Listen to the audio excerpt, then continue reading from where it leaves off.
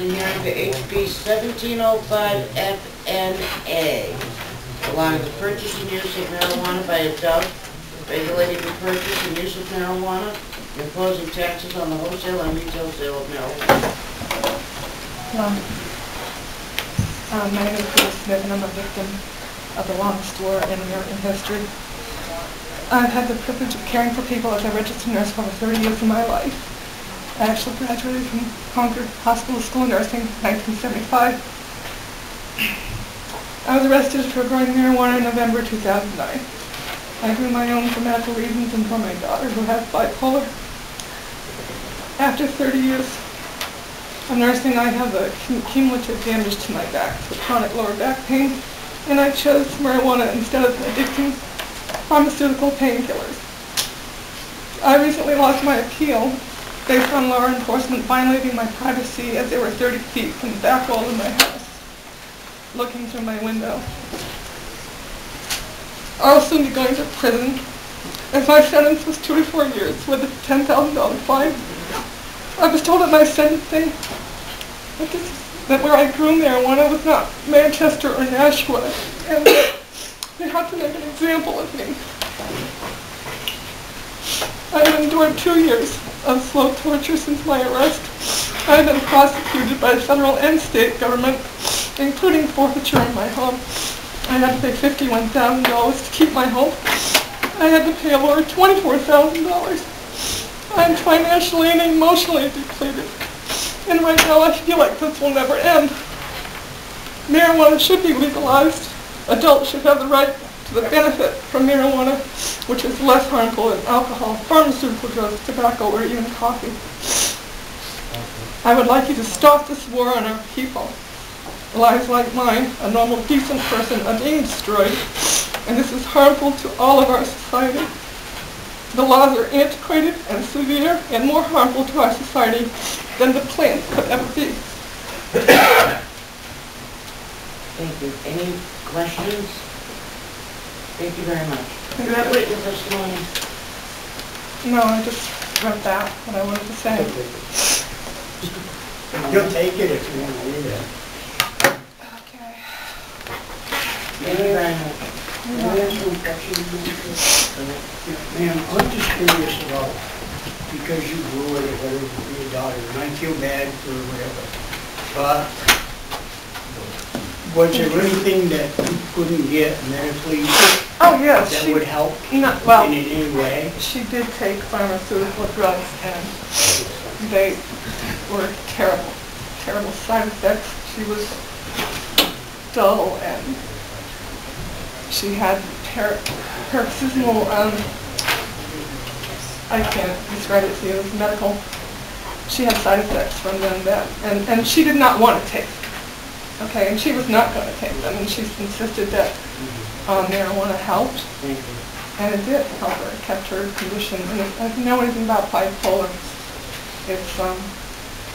it's actually devastating when they're manic as well as when they're depressed, because when they're manic, they don't recognize danger. They kind of feel invulnerable, and they'll do all kinds of things that you would never expect, and that are life-threatening. Aside from skating over a bridge and contemplating suicide when they're in a depressive phase. And marijuana has a lot of medical uses that the government does not want to admit. Thank you, Madam Chair. Thank you for taking my question.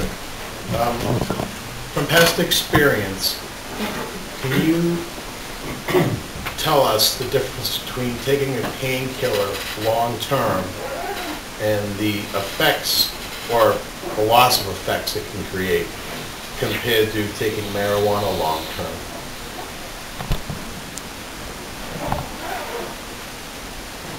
Pharmaceutical drugs can lead to all kinds of side effects, liver damage. You obviously can't operate, machinery that, and they dull your senses, and